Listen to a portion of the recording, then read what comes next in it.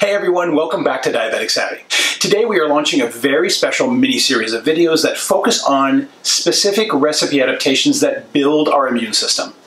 One of the biggest questions I get asked all the time is, how do you snack? What do you snack on? You can't have cookies, you can't have popcorn, you can't have all those traditional snacks that we like. I'm going to give you a great recipe today using chickpeas, so stay with us.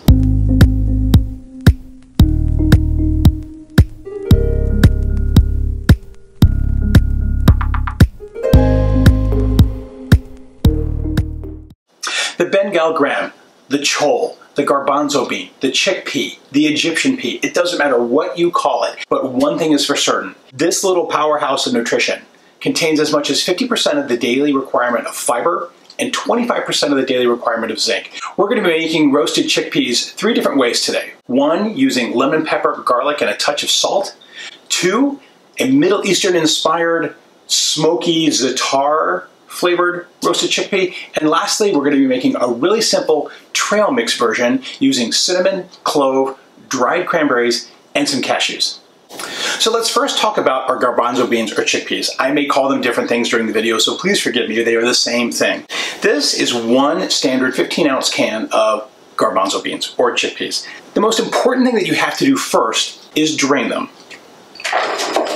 You also want to dry them completely. Now, a couple recommendations for drying them so that they roast off properly. What I recommend doing is getting a sheet pan with a kitchen towel underneath and then a lint-free kitchen towel on top of that so that we can take our drained chickpeas and roll them, not only to get off any loose skins, but also dry that surface area completely. Now you might be thinking, why is he spending so much time talking about drying the garbanzo beans? If you take this step for granted, you won't have those really nice, crispy, crunchy, roasted, popcorn-like chickpeas that we're all looking for. So again, I just like to roll the garbanzo beans around, and then pulling the towel back, I want to just look for any loose skins.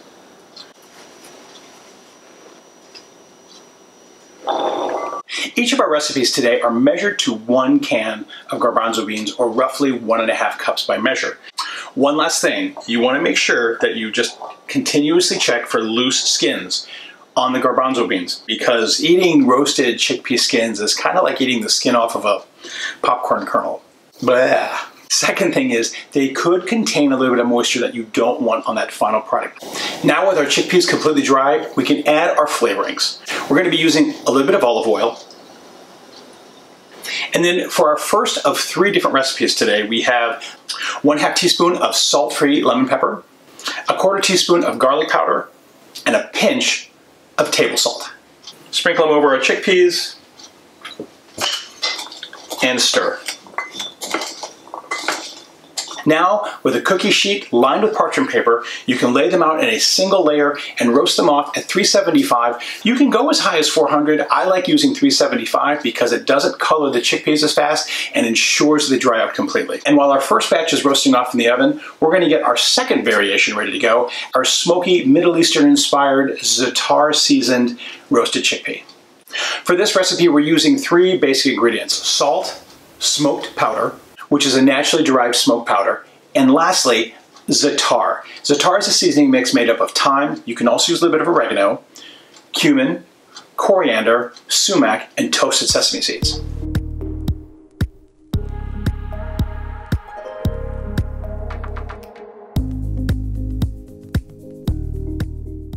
It's been just about 50 minutes just to make sure that we really dried out these chickpeas. And if you listen, they have that really dry sound to them. I don't know if you can hear that, but they really have a crunch to them. We're going to go ahead and let these cool, and we'll get our second batch in. And while our second batch is in the oven, we're going to go ahead and finish up our last version. This is a sweet version, so we're going to be making this like a trail mix, except instead of using peanuts and those kind of things, we're using roasted chickpeas. Ingredients for this are really simple. 1 tablespoon of Truvia, that is our erythritol stevia blend that we've talked about in other videos. 1/4 teaspoon of cinnamon and 1/8 of a teaspoon of clove. We're also going to add just a pinch of salt to this, and we'll get ready to roast that off. And lastly, we're going to be using a vegetable oil in this particular case because we don't want the olive oil to flavor any of the sweet profile that we're trying to create.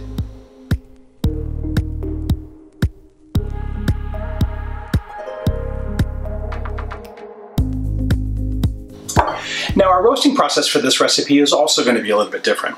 We've been running about 45 to 50 minutes for each of the previous two recipes. This one, we're going to do a hard stop of roasting the chickpeas at 45 minutes. Then we're going to add our cashews to that, roast them for another 5 minutes so the cashews also get a little bit of color and a little bit of sweetness as well. Then we'll mix the cooled nut and chickpea mixture together with our dried cranberries and give it a taste. We have finished off all three versions of our roasted chickpeas today. Our first recipe was garlic, lemon, and a little bit of salt. Certainly has that popcorn-like texture that we're looking for. And the way the flavors will hit you will be garlic, followed by a little bit of lemon. Really good, really bright. Let's move on to our za'atar blend. Really good. This one hits you in a couple of different ways. Really earthy, nice flavors, very, very different from the lemon and garlic, but absolutely fantastic. That would be one that you'd want to try. And lastly, the one that we haven't really talked about is our trail mix version. Really good. Couple of things here.